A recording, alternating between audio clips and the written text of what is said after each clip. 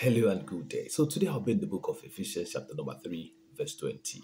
The Bible says, "Unto him who is able to do exceedingly abundantly beyond what we can say or think, according to the power that works in us." Today's scriptures is open our eyes to the reason why many of our prayers don't get answered. The writer of the scripture presents to us that what we say and what we think has the same capacity, the same ability when it comes to God to respond to us.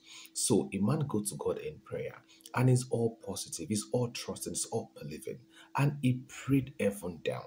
But then just leaving the place of prayer, the same person is back in worry. The same person is back in doubt and is back in negativity.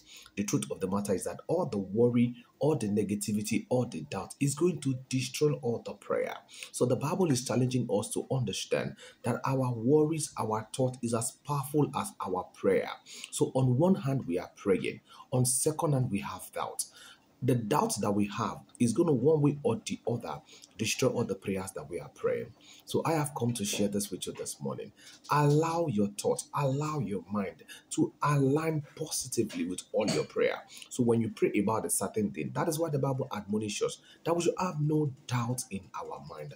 Keep positive. Hold on to what you're saying. Trust God. Open up to Him. And I promise you, God will come for you. God bless you.